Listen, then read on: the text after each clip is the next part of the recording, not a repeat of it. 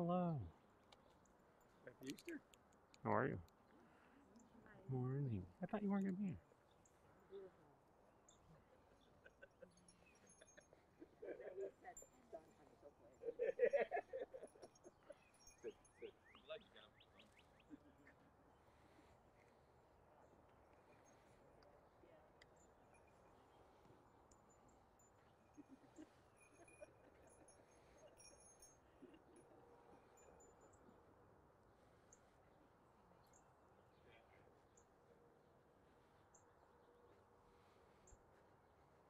Good morning.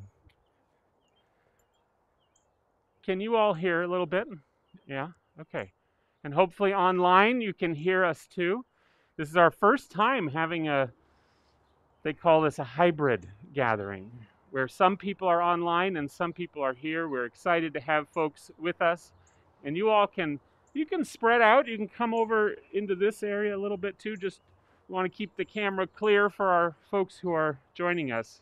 Friends, grace and peace from Jesus Christ our Lord.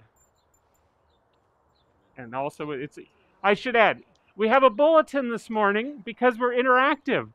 And unlike when you're solely at home, I can tell if you're not if you're not interacting. So hopefully you can hear. And Lottie or I will always be the voice of the people. So we'll be loud too. Great.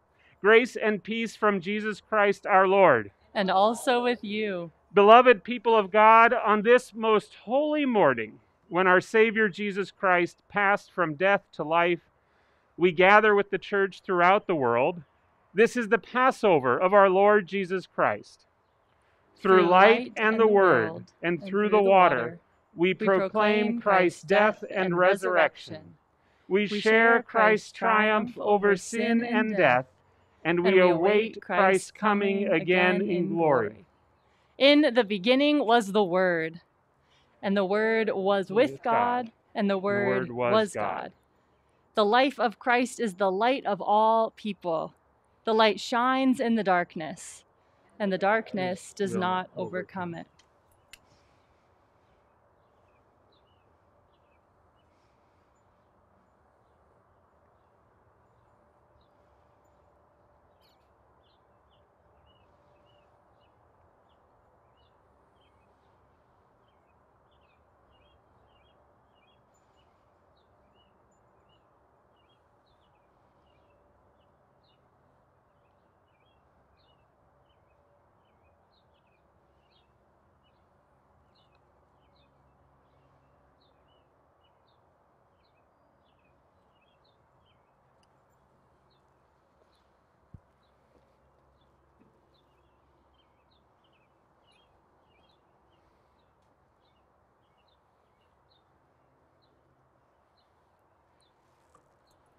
Eternal God, in Jesus Christ you have given the light of life to all the world.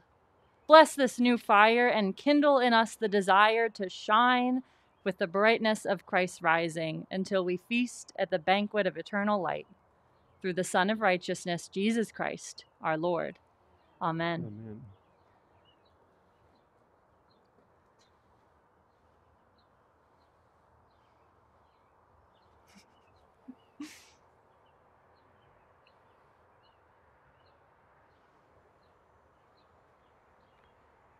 Some fires take a little time. We'll give it a moment.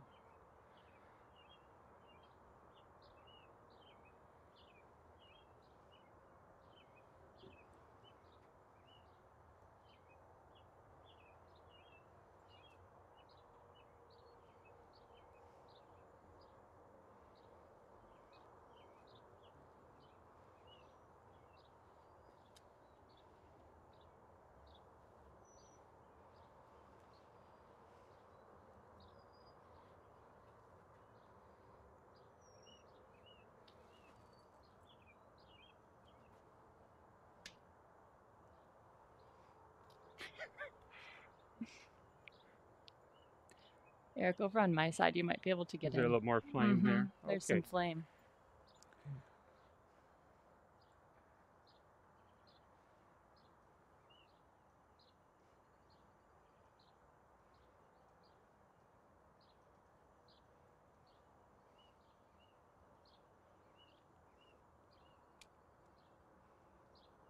My finger is aglow.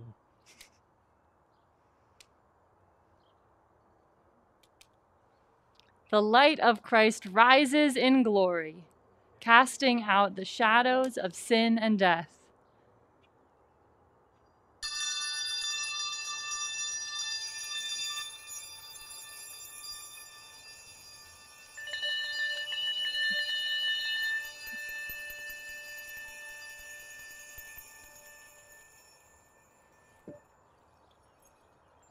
Christ is risen.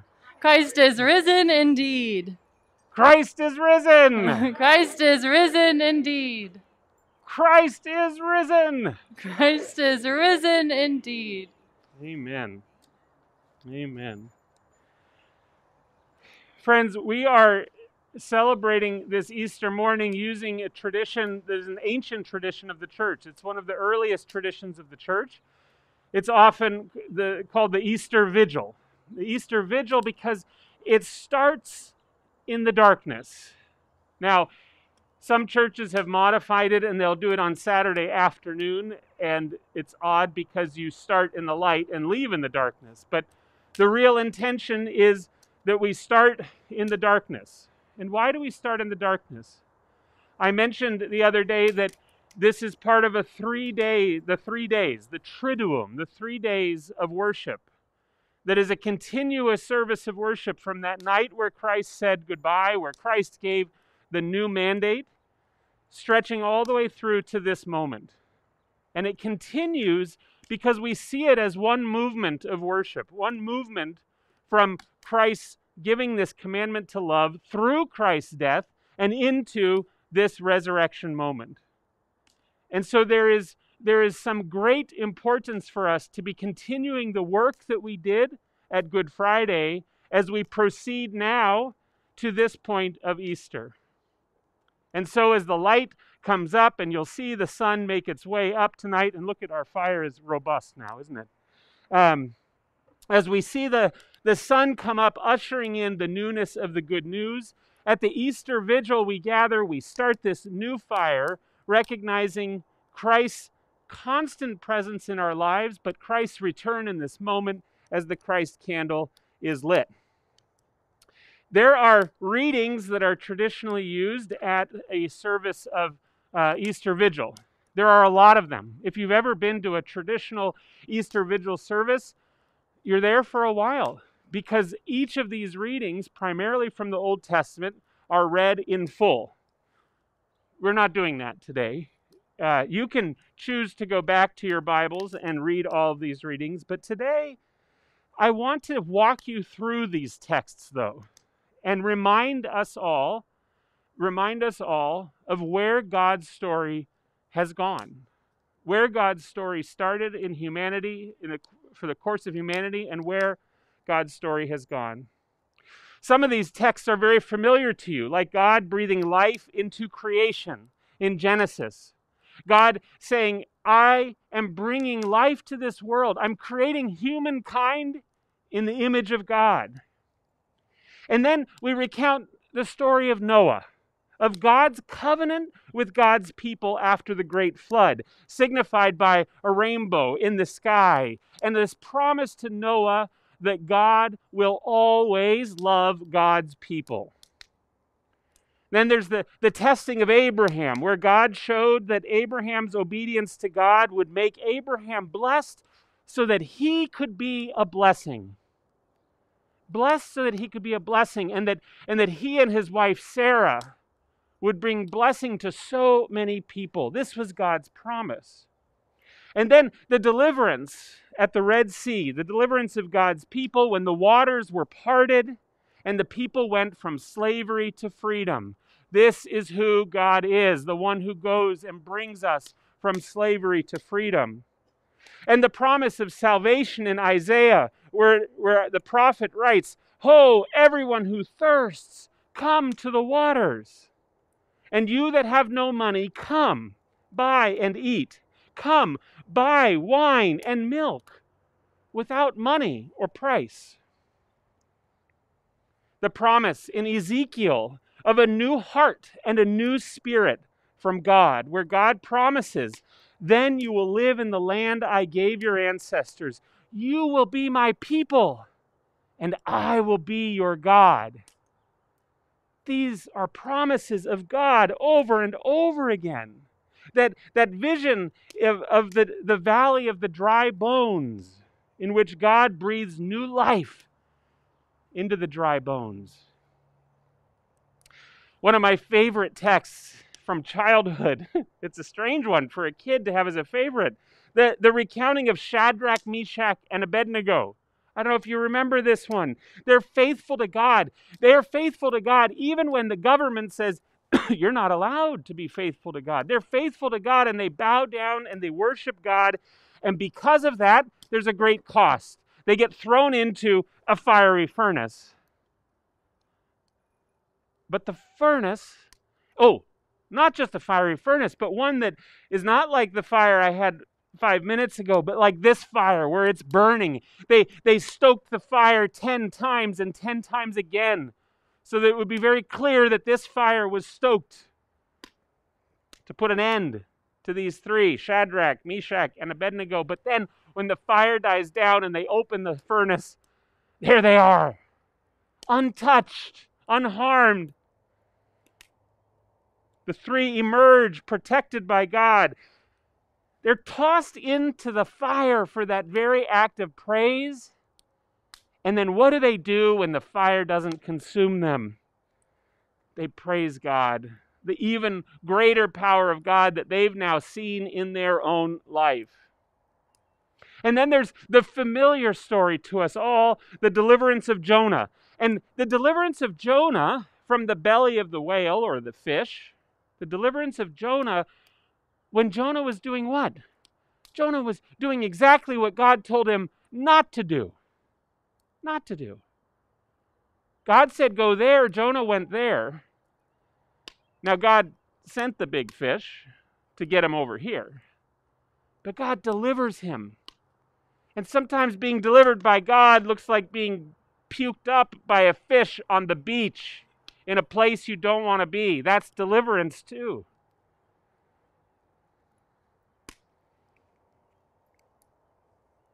But the interesting thing about Jonah is that when Jonah was going away from God, before the big fish, he's on a boat. And he's on this boat, and there's a storm that threatens the boat. It threatens to destroy the boat. And the other people on the boat hear about what he's done, that he's gone away from God. These are not God-fearing people, but in a storm, everybody's a God-fearing person all of a sudden, right? And so in the midst of this storm, when all of a sudden everyone's a God-fearing person, they realize that the one who turned against God is probably the one causing this. And so they throw him into the sea. And so that fish that looks like it's being used to fix God's purpose, to get Jonah where he needs to be, there's something more to the story. Because that fish is delivering Jonah from the peril that his situation put him in, and that those people who threw him overboard caused. The prophet Zephaniah praises God and writes this: "The Lord your God is in your midst, a warrior who gives victory. He will rejoice over you with gladness. He will renew you in his love. He will exult over you with loud singing as on a day of festival. I will remove disaster from you so that you will not bear reproach for it. I will deal with all your oppressors at that time, and I will save the lame and gather the outcast, and I will change their shame into praise and renown in all the earth. At that time I will bring you home, at the time when I gather you, for I will make you renowned and praised among all the peoples of the earth, when I restore your fortunes before your eyes, says the Lord." That's who our God is. I will make you renowned and praised among the peoples of the earth when I restore your fortunes before your eyes, says the Lord.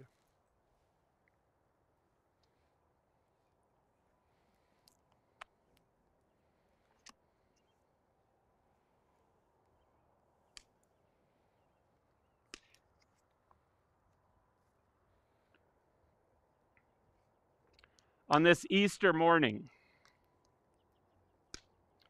let us listen from John's Gospel, chapter 20.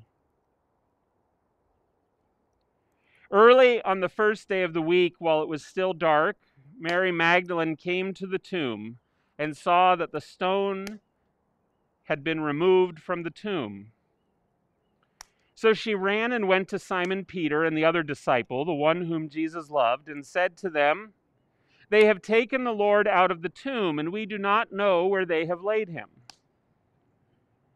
Then Peter and the other disciple set out and went toward the tomb. The two were running together, but the other disciple outran Peter and reached the tomb first. He bent down to look in and saw the linen wrappings lying there, but he did not go in. Then Simon Peter came, following him, and went into the tomb. He saw the linen wrappings lying there, and the cloth that had been on Jesus' head, not lying with the linen wrappings, but rolled up in a place by itself. Then the other disciple who reached the tomb first also went in, and he saw and believed.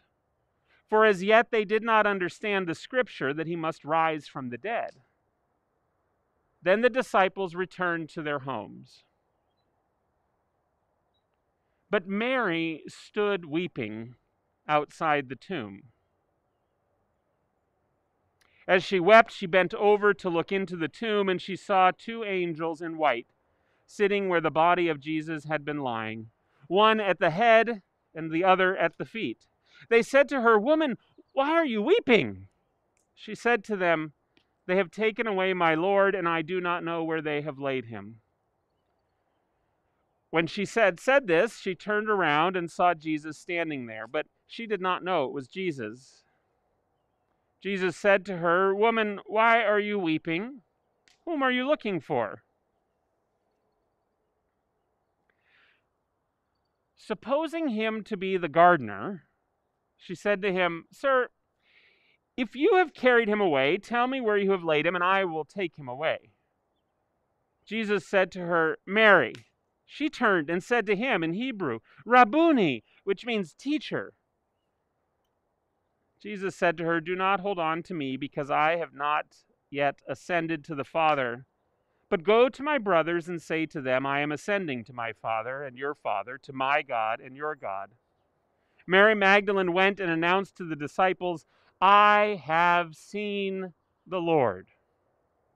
And she told them that he had said these things to her. The word of the Lord. Thanks be to God.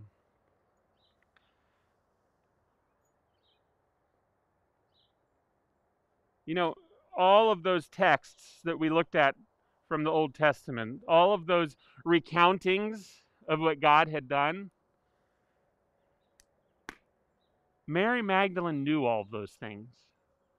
She not only knew them, they were a part of Jesus' teachings, they were a part of the Jewish life, of over and over again recounting God's deliverance and God's blessings and the way that God loved God's people. And so when Mary Magdalene approaches that empty tomb, she brings with her all of that knowledge and that experience. But she also brings with her the promises that Jesus made to her, the promises that Jesus makes to each one of us, that God's promises are continuing, that God will continue in the life of Mary to be with her, continue to be seen. And so on Easter, as we gather to celebrate the risen Lord. We gather to celebrate the risen Lord who continues to reign in glory and to rise in glory in our lives. But even for us, marking this Easter, Easter is not the beginning of our relationship with God, right? It's a point on the way every year.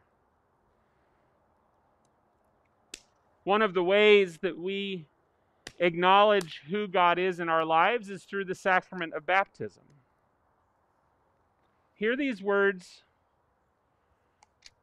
from the letter to the Romans, chapter 6, verses 3 through 11. Do you not know that all of us who have been baptized into Christ Jesus were baptized into his death? Therefore, we have been buried with him by baptism into death. Now, that text has always surprised me a little bit. We don't think of baptism as death, do we? We think of baptism as life. We in our tradition most often baptize the young, the babies, the infants. And so it's a continuation almost of the birth story, right? You're born and then very soon thereafter you're baptized. But baptism is our uniting with Christ in his death, because therefore we have been buried with him by baptism into death, so that just as Christ was raised from the dead by the glory of the Father, so we too might walk in newness of life. Because to die with Christ means to be raised with Christ. For if we have been united with him in a death like his, we will certainly be united with him in a resurrection like his. We know that our old self was crucified with him so that the body of sin might be destroyed and we might no longer be enslaved to sin. For whoever has died is freed from sin. But if we have died with Christ, we believe that we will also live with him.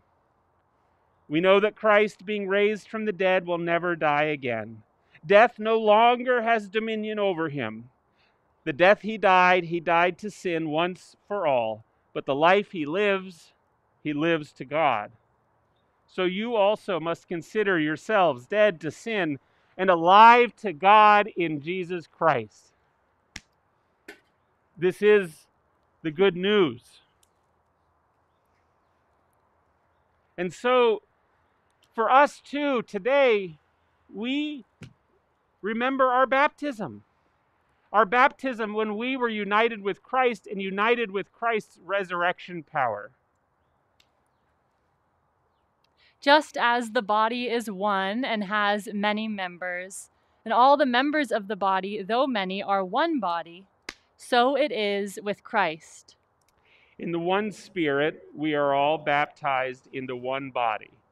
We are the body of Christ and individually members of it. With the whole church, let us confess our faith using a responsive declaration of faith based on the Apostles' Creed. Do you believe in God the Father? I believe in God the Father Almighty, creator of heaven and earth. Do you believe in Jesus Christ, Son of God? I believe in Jesus Christ, God's only Son, our Lord, who was conceived by the Holy Spirit, born of the Virgin Mary, suffered under Pontius Pilate, was crucified, died, and was buried. He descended to the dead. On the third day he rose again. He ascended into heaven. He is seated at the right hand of the Father, and he will come to judge the living and the dead. Do you believe in God the Holy Spirit? I believe in the Holy Spirit, the Holy Catholic Church, the communion of saints, the forgiveness of sins, the resurrection of the body, and the life everlasting. Amen. Let us pray. Eternal and gracious God, we give you thanks. In countless ways you have revealed yourself in ages past and have blessed us with signs of your grace. We praise you that through the waters of the sea you led your people Israel out of bondage into freedom in the land of your promise. We praise you for sending Jesus, your Son, who for us was baptized in the waters of the Jordan and was anointed as Christ by your Holy Spirit. Through the baptism of his death and resurrection, you set us free from the bondage of sin and death and give us cleansing and rebirth. We praise you for your Holy Spirit who teaches us and leads us into all truth, filling us with a variety of gifts that we might proclaim the gospel to all nations and serve you as a royal priesthood. We rejoice that you claimed us in our baptism, and that by your grace we are born anew. By your Holy Spirit, renew us, that we may be empowered to do your will and continue forever in the risen life of Christ, to whom with you and the Holy Spirit be all glory and honor, now and forever. Amen. Amen. Do you want to pour it? You pour. No.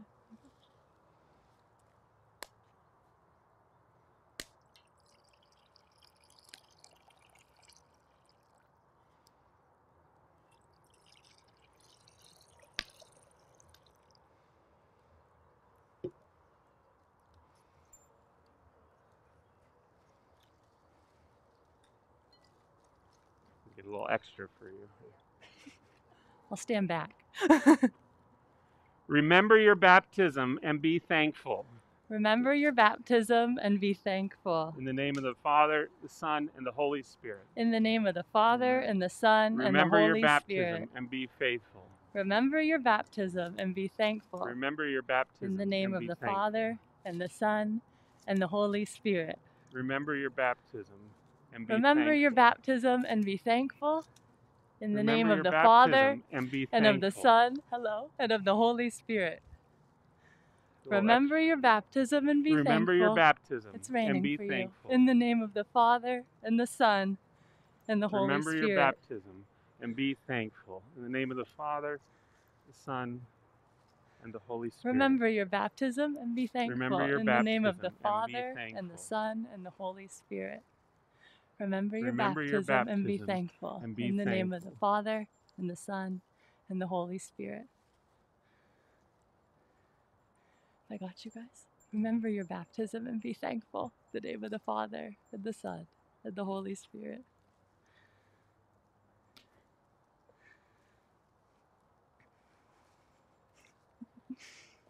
Hmm. Thank you. If you're at home, we didn't get to sprinkle you, but take a bowl of water and give yourself a little splash. And remember your baptism and be thankful. In the name of the Father, and the Son, and the Holy Spirit. Amen. Let us pray. Gracious God, by water and the Spirit, you claimed us as your own, cleansing us from sin and giving us new life. You made us members of your body, the church, calling us to be your servants in the world. Renew in us the covenant you made in our baptism. Continue the good work you have begun in us. Send us forth by the power of your Holy Spirit to love and serve you with joy, and to strive for justice and peace in all the earth. In the name of Jesus Christ, our Lord. Amen. Amen. Friends, having been reminded of our baptism, having been reminded of who God is in our lives, and having been reminded that we are made one with God through the resurrection, friends, I encourage you to pass the peace of Christ to one another. You can use your bell, and you can use your sounds, and you can use your nods and bows, however you like, but offer greetings. Make eye contact with those around you. Peace be with you. Peace.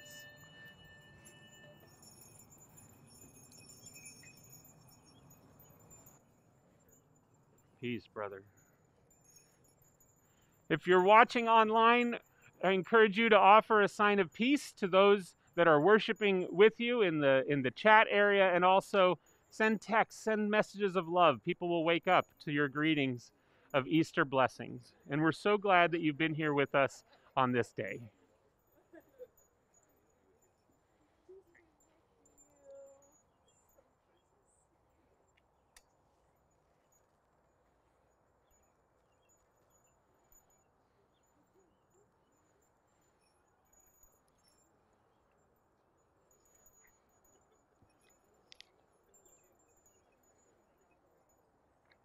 peace, brother.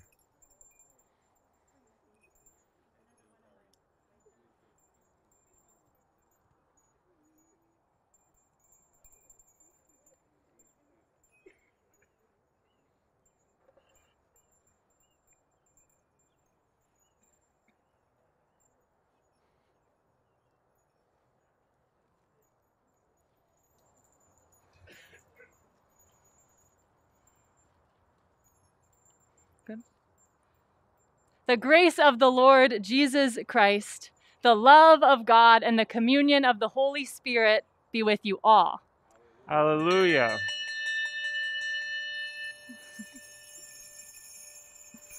Go in peace to love and serve the Lord in the power of his resurrection. Amen. Christ is risen. Christ is risen. Christ is risen. Christ is risen. Christ is risen indeed. Hallelujah. Amen. Amen.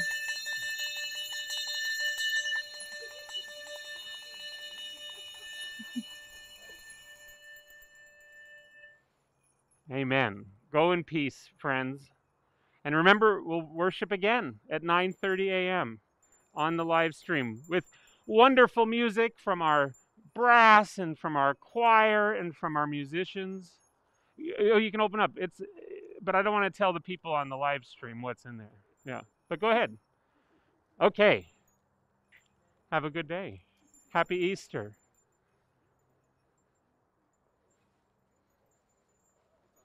It is?